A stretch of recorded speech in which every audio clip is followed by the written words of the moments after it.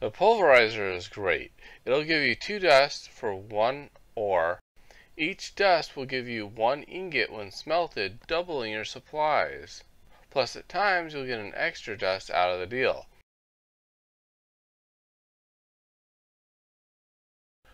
You can also combine silver dust and gold dust to get 2 electrum blend, 2 iron dust and 1 ferrous dust to get 3 invard blend, 3 copper and 1 tin to give you 4 tinker's alloy blend, which is effectively bronze.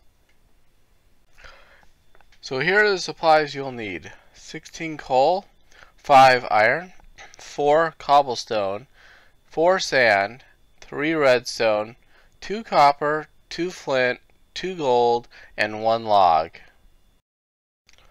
And the hardware you'll be needing is an iron pickaxe, a crafting table, and any type of furnace. You will need the iron pickaxe to mine the gold and the redstone dust.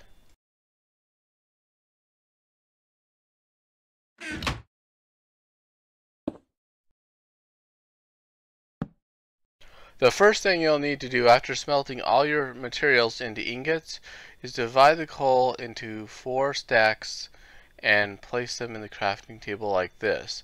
Then, in the center, place 4 iron ingots to make 4 steel dust. Now you'll need to smelt the dust into steel ingots. You'll also need to smelt the sand into glass. Then you'll need to construct your piston by crafting the log into planks and placing the 3 planks on top like this, and placing a cobblestone on the edges like this, an iron ingot on the center, and a redstone dust on the bottom center. Now to make the machine frame, place both gold ingots in the center, steel ingots on the corners, and fill the remaining slots with your 4 glass. Now we need to craft the redstone reception coil.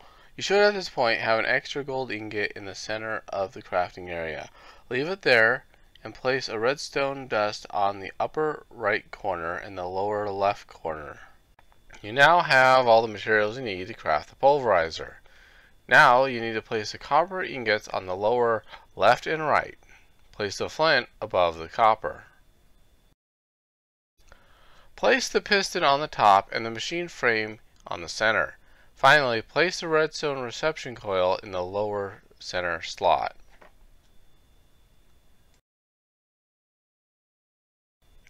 And now you have the pulverizer. But now you are going to need a power source for the pulverizer. I would recommend a dynamo. Follow one of these links to learn more about the various dynamos. I very much appreciate you watching this tutorial. If you would like to support this project, please rate, comment, subscribe, and share it on your social media.